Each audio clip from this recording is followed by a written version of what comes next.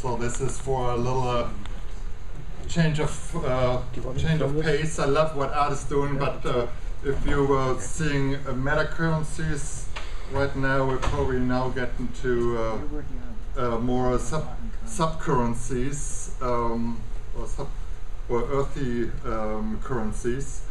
Let me just bring a picture up here, and we're all together, hopefully on the same page. No, probably need to log it back in. So last night over Chardonnay and sushi at the welcoming reception, so somebody heard the term slow money for the first time, and shall go unnamed, and said, well, slow money, I don't know anybody on Wall Street that would say, I want my money to be slower.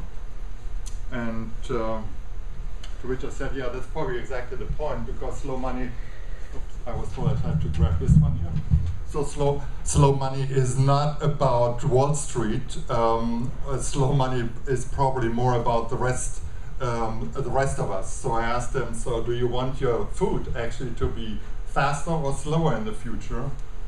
And that's also a question that I would leave you guys with.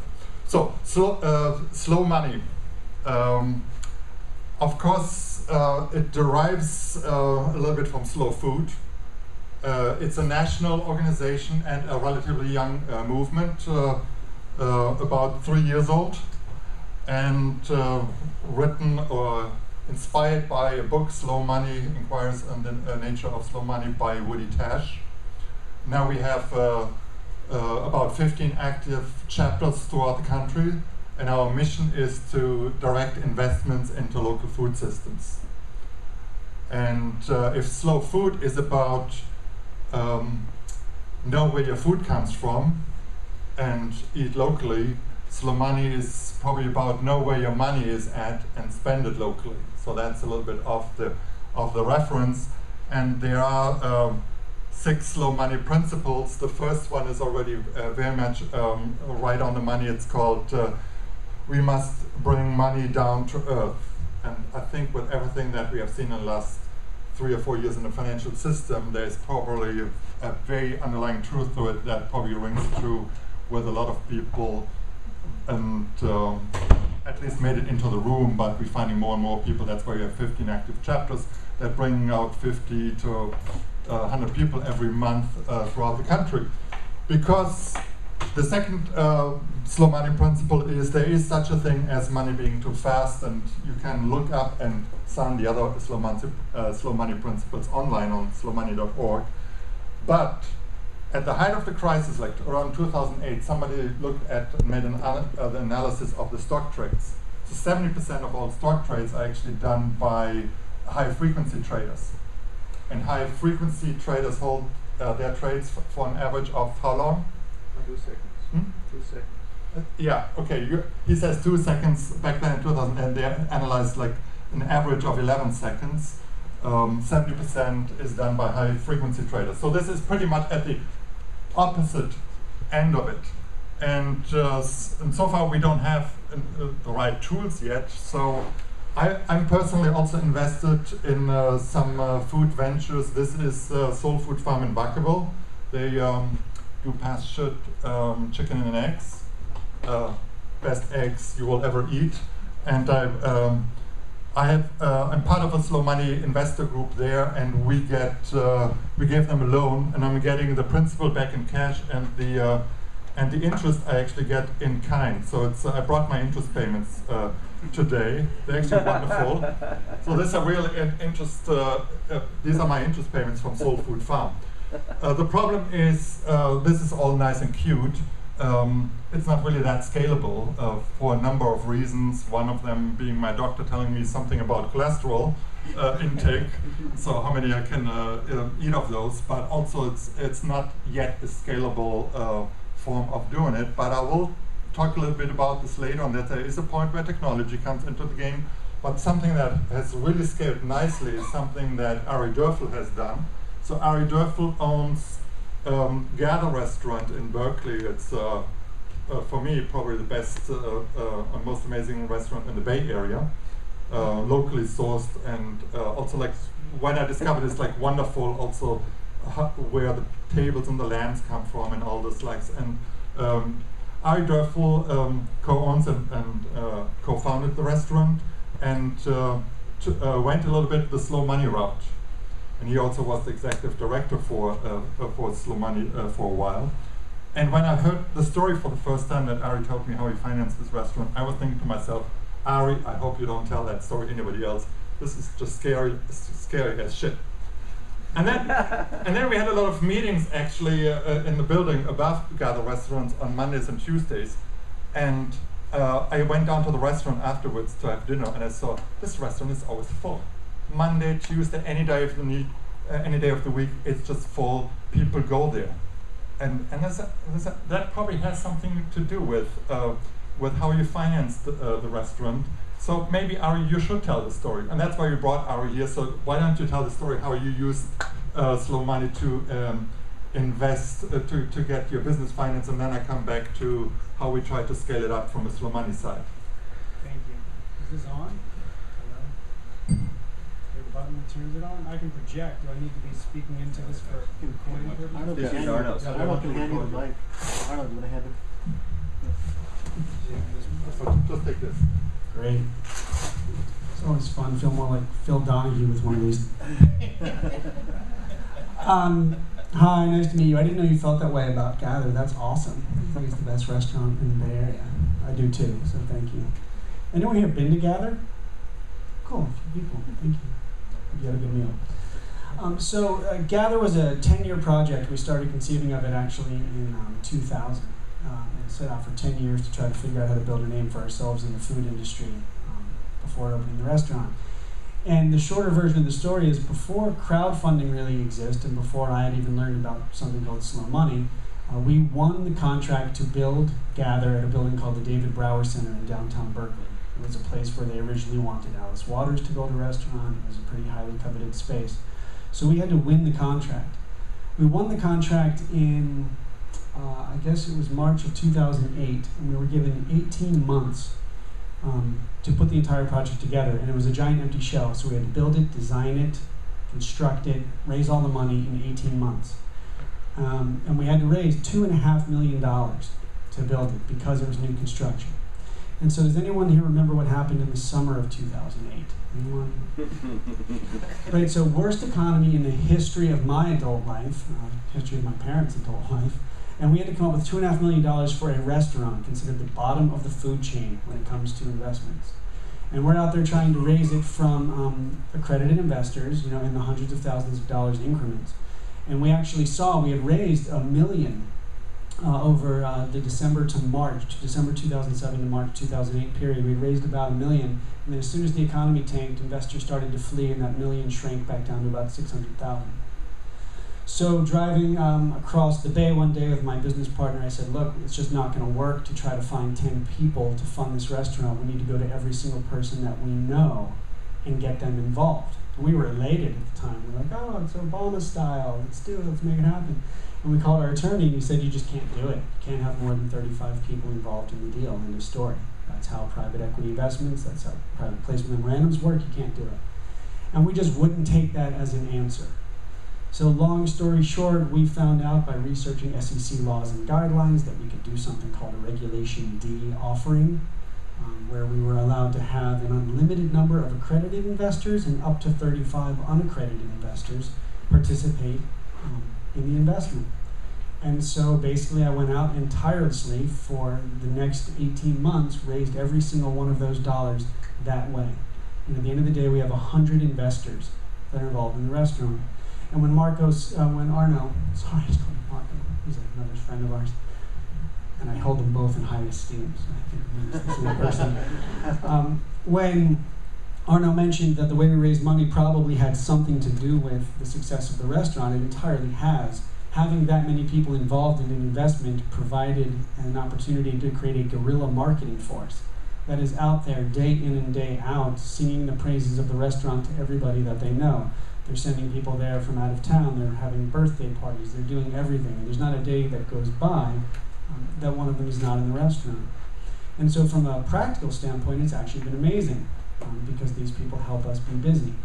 I understand that business is good, so they're very excited. If business wasn't good, it might be a very different experience. But the most important thing is not just that these folks get people to come in. The more important piece is what relates directly to slow money, which is raising money this way, which is very personal. And I had to spend as much time with someone who gave us $5,000 as I did with someone who gave us $450,000. Was the intimacy factor. It was the relationship dynamic.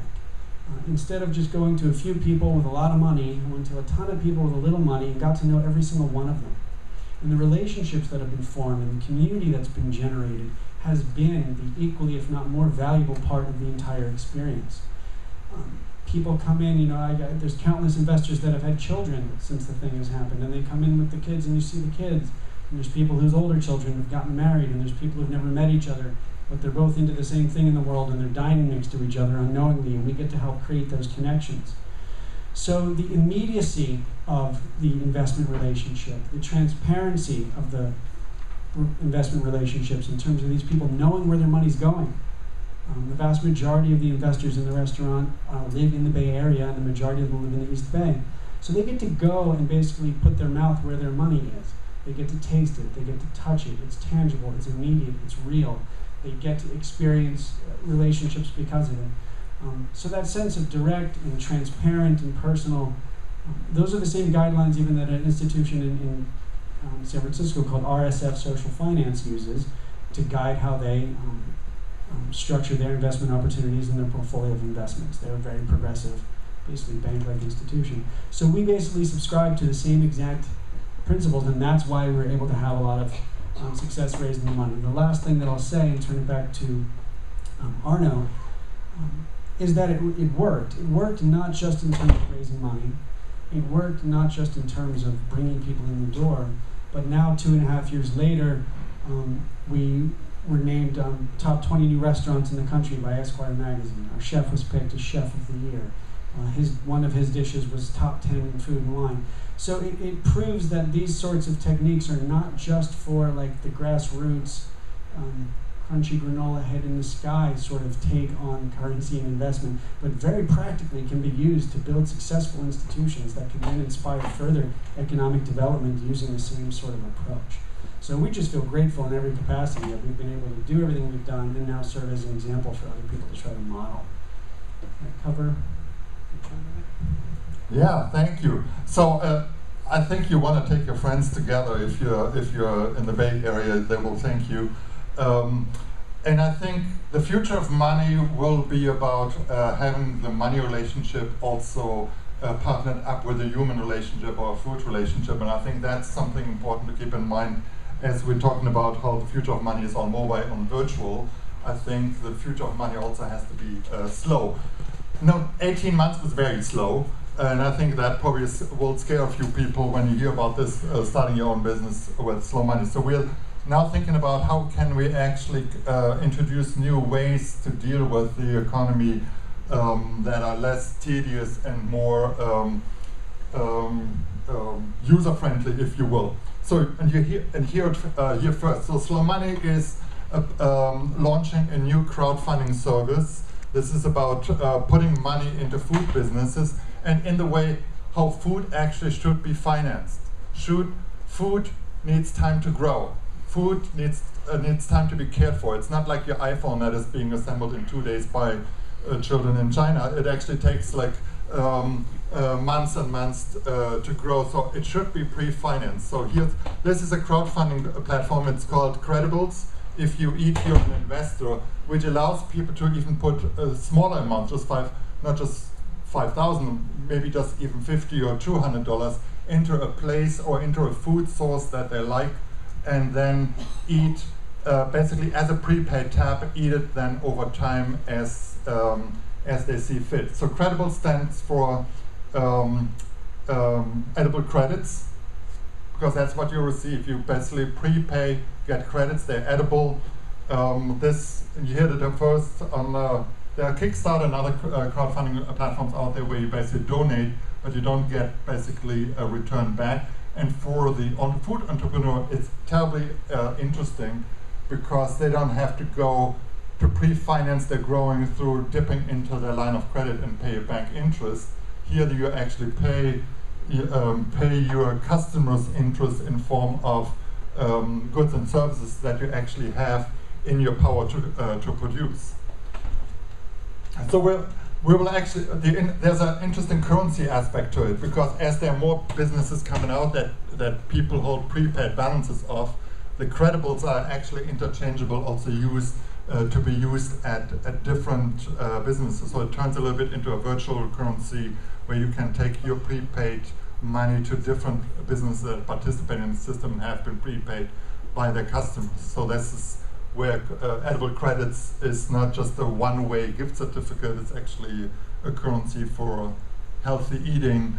And yes, we're here at like Future of Money and Slow Technology, mobile redemption and doing a real-time transaction so that your credibles balance goes from your account to the business, where your consumers, yeah, we do that too, because that's how it's being done. But mostly it's of course about the deliciousness of the edible credits that you guys are eating. So if you want to find out more about this, I encourage you to go to Slow Money or to credibles.org and find out. So we're trying to hire right now people to scale it up and get some strategic investors in to make that the new scalable platform for regular investors, not just accredited investors, to become investors in their food. So let's open the concept of slow money up for discussion. One other comment you and I were talking about earlier, in terms of the money side of things, it's also worth noting we have begun paying the investors back, and paid back more than 10% of the investment already. And we're now starting to build a second restaurant that'll open in spring 2014. And the take-home point there is that we could, because of the success of the first restaurant, go and get the entire thing funded by 2 or 3 people, but we're not. Where crowdfunding has been something that people have gone to as sort of a last-ditch resort as to, oh, how am I going to come up with this money? Using crowdfunding proactively is part of the message. And we're going to go back to the same 100 people, if not more, and say, let's all be involved again, not because we have to, but because it's a new way of engaging in investment and a strategy that's effective. So, yes, questions? What kind of things have you done for your, I'm sorry. So I have 2 questions for you. What kind of things have you done for your investors with regards to engagement? I.e. dinners, have you thought about a cookbook, those kind of things? And the second question I have is, have you ever heard of Rouse? Not heard of Rouse. Let me make a suggestion to you. So there's one restaurant in New York that has a 9-year waiting list. They have a book out. You can buy their food.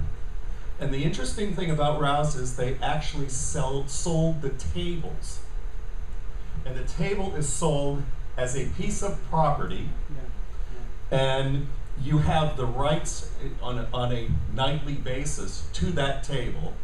And if you don't use it, you have the ability to turn around and let someone else use it.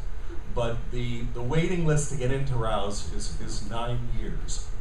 And it's been in the family, this is, I guess, now they're going on their 3rd generation.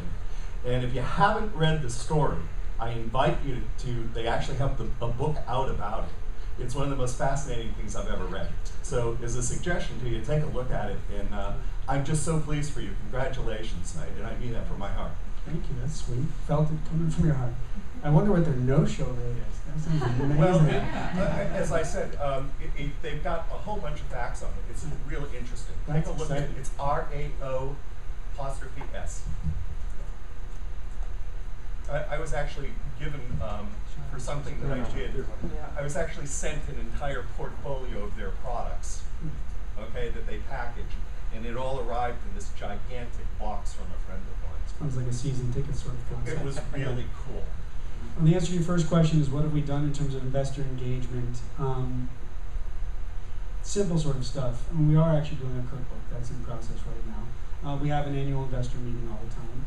Every now and then we have special events for them. We have a newsletter that we send to them fairly regularly. But largely most of that engagement and what we do for the investors really comes down to providing them an awesome place that feels like home to come and see people and dine on food that they can trust. And that's really what most of it's about. We also give every investor 1% of their initial investment in credit at the restaurant every year.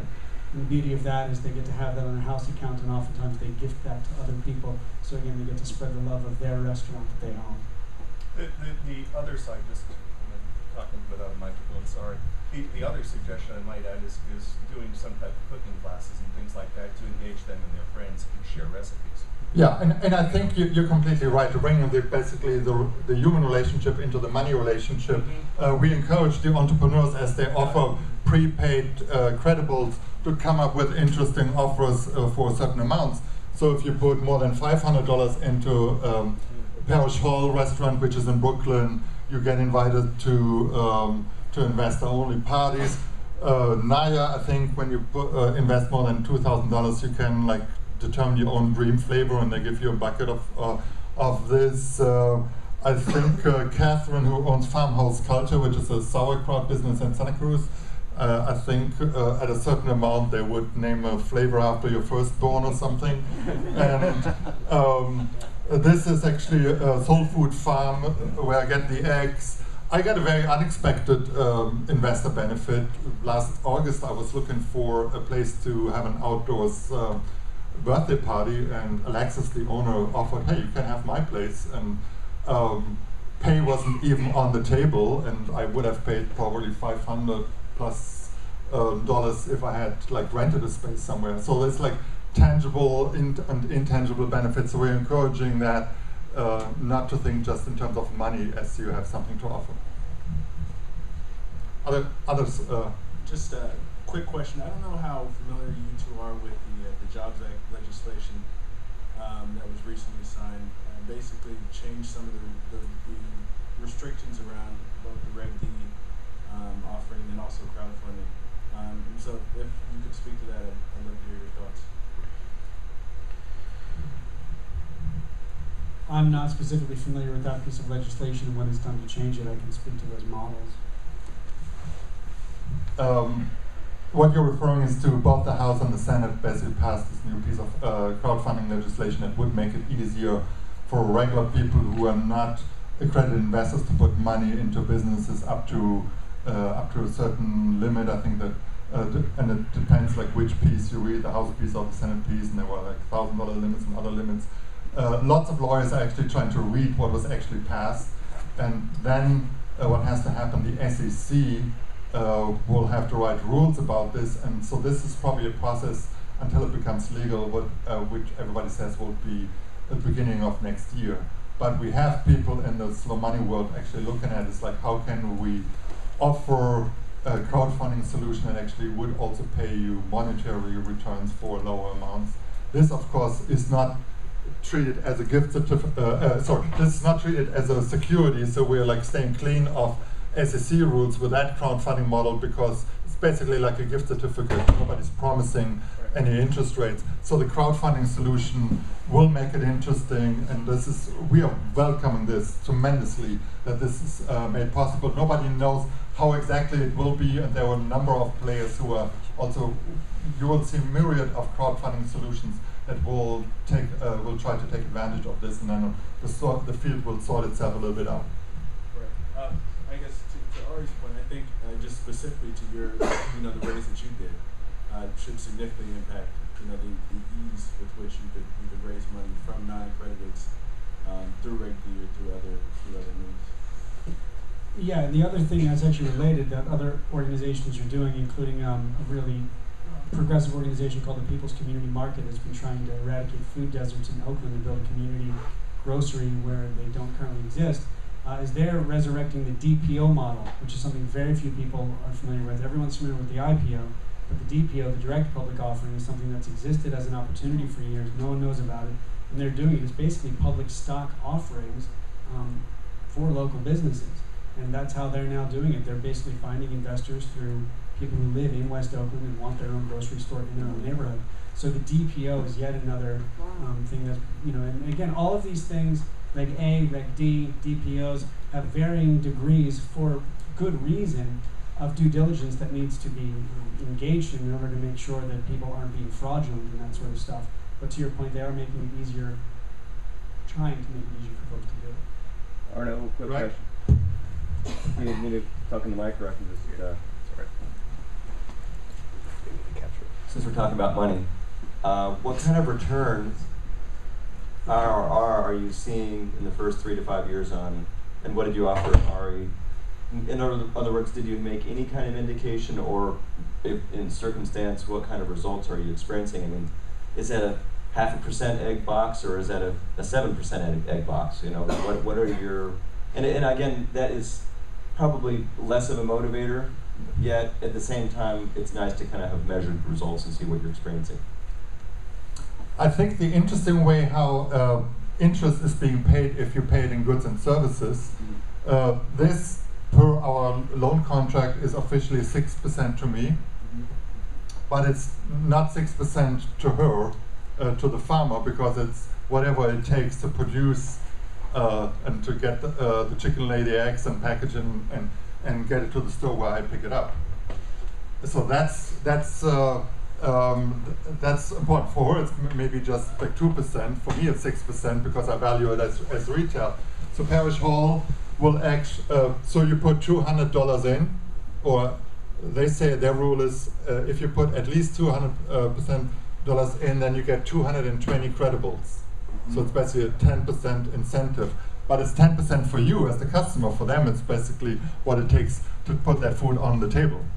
That's a nice thing. If they were to pay 10% at the bank to get that money, that would be actually hard cash out of the door for a line of credit that they would be dipping into. So that's the economics of in-kind payments. It's actually the producer pays it at wholesale, and it has the value for you as at retail. Technical question follow-up. Is that contract a security? Is that contract on the 6% loan a security? This was just a one-off. This was like a promissory note, and as a loan, it would be. It was a very non-scalable.